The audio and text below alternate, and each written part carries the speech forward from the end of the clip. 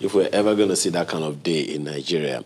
But let me ask you, you talked about the huge division, and a number of people have said over and over again, that is something that can only be attributed to the activities of politicians across party lines.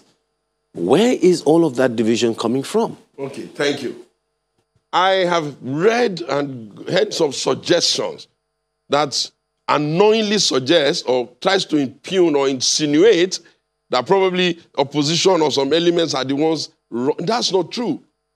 The country got divided so badly because of the nepotistic attitude that they started with.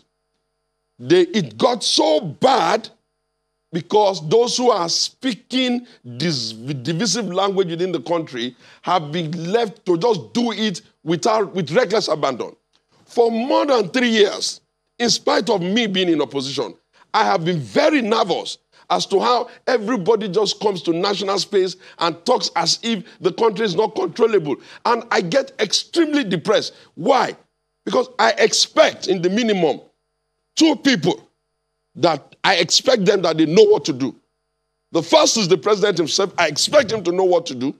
The second is the National Security Advisor, Mongunu. Sometimes when I wake up in the morning, I'll ask myself, is this not Mongunu?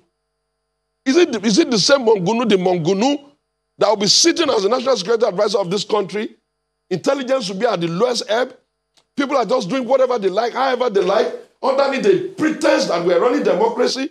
If we do not have a country, if the country implodes on all our heads, where the hell are we going to go? And when you see them come to public space, you say, give them patience, do. You won't even see anything to suggest to you that they have put themselves in the shoes of the people they're talking to. And on behalf for the president, with due respect, nobody would have taken you 30 years from retirement to come and lead this country if you are not going to lead from the front.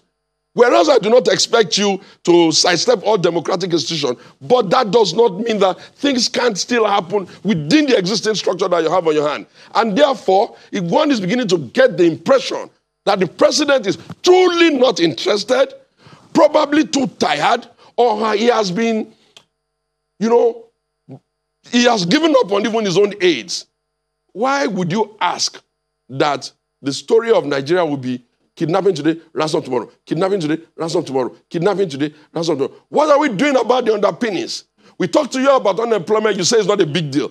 How can it not be a big deal? What is foiling it? We talk to you about nepotism, you say it's not a big deal. What is foiling the hatred of the tribes? How can anybody be president of this Nigeria, for God's sake, and allow people to be using ethnic divisions and rhetorics to undermine the country?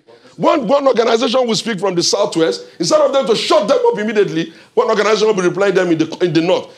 How did we become a country where ethnic militias are the ones that are running this country for us? Well, Mr. Sowunmi.